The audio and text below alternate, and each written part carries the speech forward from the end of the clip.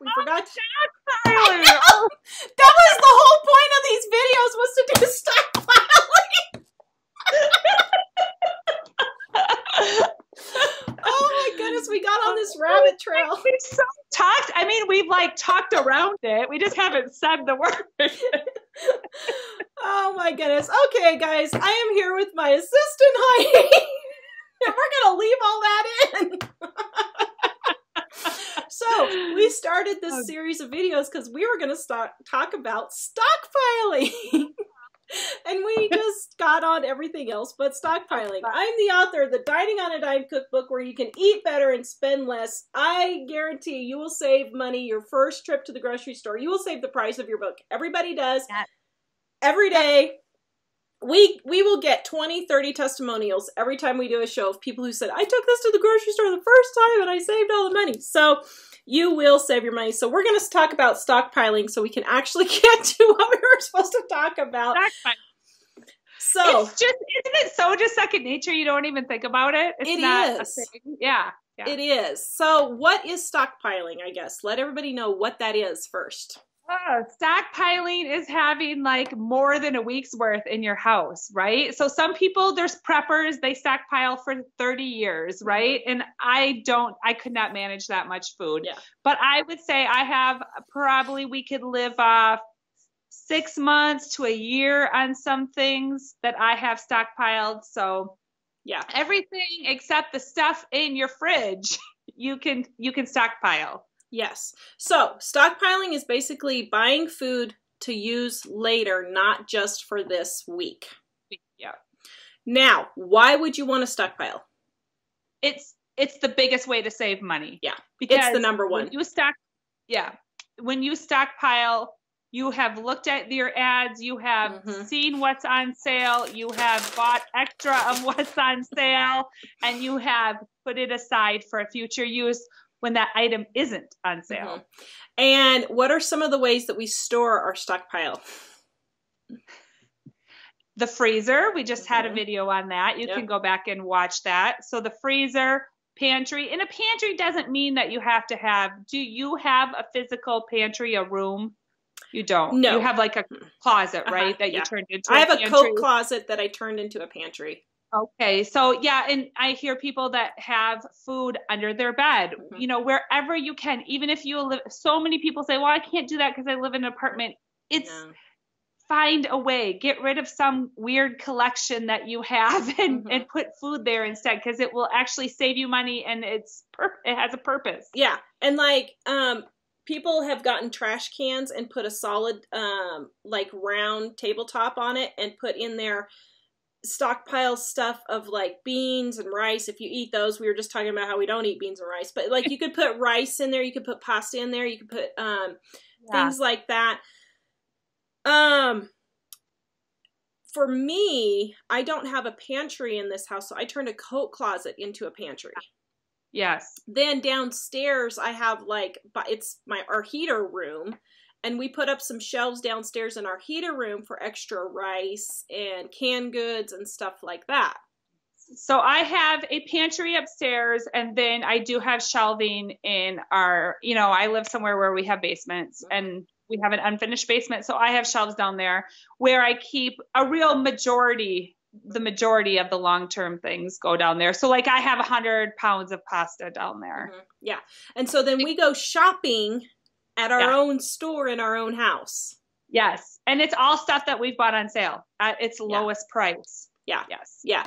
So when we find something like pasta that's just a stinking good deal, like 25 cents for a thing of pasta or 50 cents for a thing of pasta, I'll buy everything they have, put it down there and stockpile it. People say, well, don't you worry about bugs or that kind of thing. Well, in Colorado, we don't have bugs. In Minnesota...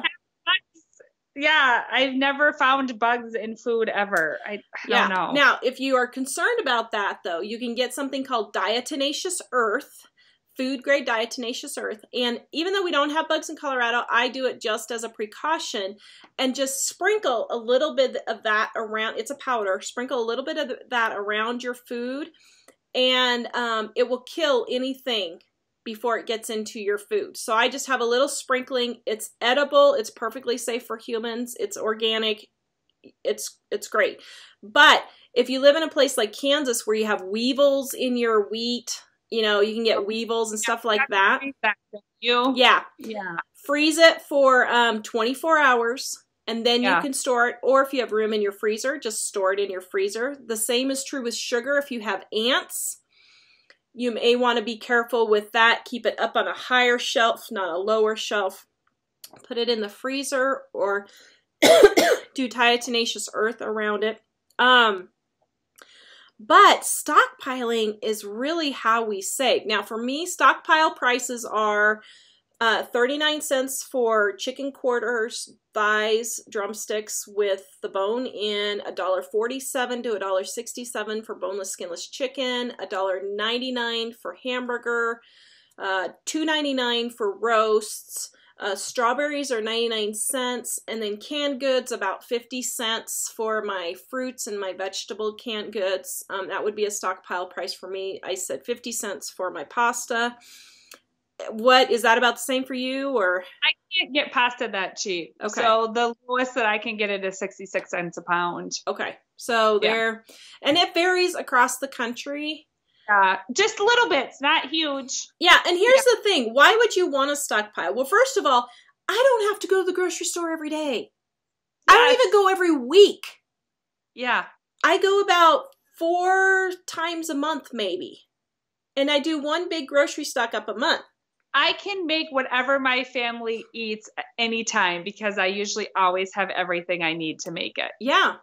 So if someone is craving chicken pot pie, sure. I will have all the stuff to make chicken pot pie. And here's another thing why you would want to stockpile. First, it saves you time. Second, it saves you money. Third, it's security. If my husband loses his job, I don't have to worry about groceries. You're firing Mike. He's lost his job. Okay. Well, let's say Dan loses his job. Okay, yeah.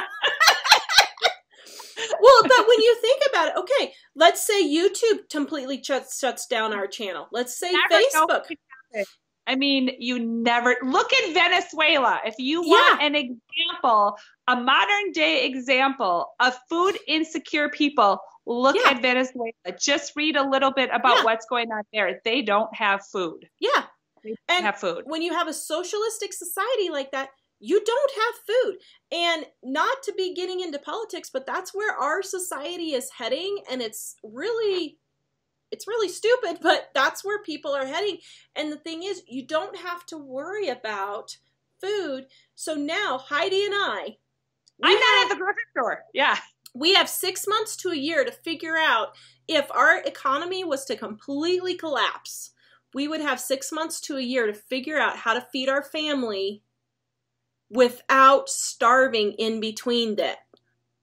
Yes. And if a blizzard hits in Minnesota, I'm not there buying the bread and milk. So there's more for you to have because people don't realize that your city only has about 2 to 3 days worth of food for your entire population.